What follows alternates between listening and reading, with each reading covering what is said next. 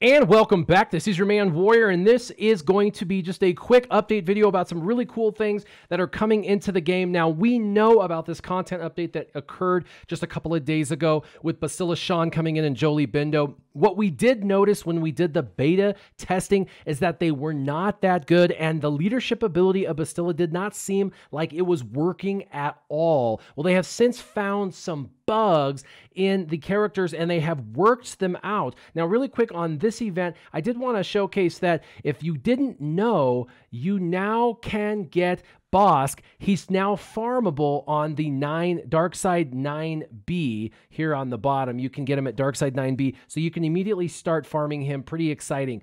But yesterday they mentioned this, today they fixed it. They found the bug and fixed it that prevented the damage bonuses and the tenacity bonuses from Bastila's leadership ability being activated by the undispellable protection up, also applied by her leadership ability. This was a huge deal because when we tested her, nothing was working right and everything looked horrible, and that's what we formed our opinions on, and they found a bunch of issues, have since addressed it in this, and now through some just really quick testing, went in and did a couple of battles. It's like, what? She very well might make the Jedi meta, and I'm not talking about offensively meta. I'm talking about defensively meta. I'm really excited to test this out on defense.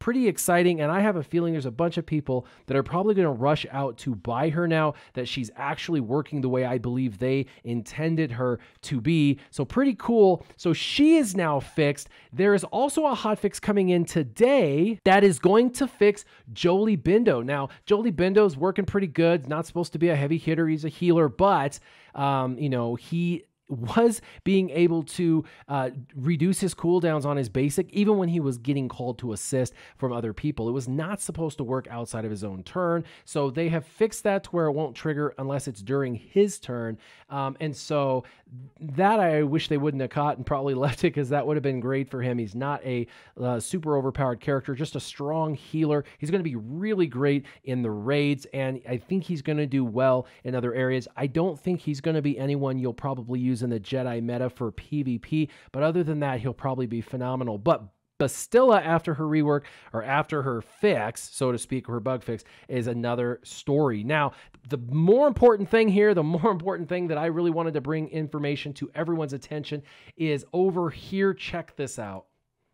All right. If you guys have never gone to StarWars.com, you should. This is a Disney-affiliated website that talks about Star Wars, all things Star Wars. There's news, blogs, all sorts of stuff. There is an article on here that talks about the Ebon Hawk and a Sith ship. That's right, and I am super excited about it. Now, I don't think they were supposed to talk about it because we haven't been told about it as Game Changers yet, but it says on July 12th, the Galaxy began launching in-game marquee events for fan favorites such as Bastila Sean, Jolee bindo, T3, Mission Veo, and the Wookiee Zalbar, as well as the Sith fighter used by Darth Malak's forces at the Battle of Rakata Prime. Now, Darth Malak's forces in that battle were a lot of Sith assassins. That's probably what is going to end up flying this particular Sith fighter, but this is the first I'm hearing about a Sith fighter being added in-game. Super freaking excited about this. You guys have no idea. The only problem is I have nothing to put towards the Sith fighter ship when it comes into the game. The good news is my Sith assassin at least is at gear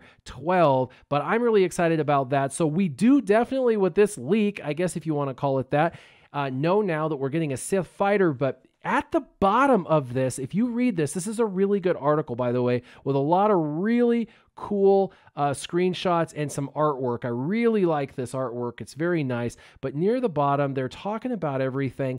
And at the very end, it's pretty auspicious here. It says, of course, I have a different perspective than people who experience it for the first time as a player. But for me, where the magic really starts to come through is, finishing a mission, heading back to the hangar and seeing the Ebon Hawk there. Now, he's talking about the original game in 2003, but it's italicized, and we're getting the crew in the game as we speak for the Ebon Hawk. Literally, as we speak, these characters are being added into the game, and we know now they're adding another ship. So I have a very, very sneaking suspicion that they know something that we don't, and that's that the Ebon Hawk is soon to be entered into the game. My guess is they'll probably tag Zalbar and Mission as the crew members for that ship, maybe even the droid. So what are your thoughts about Ebon Hawk, the possibility of getting that ship, as well as knowing now that we're getting a Sith fighter ship in the game?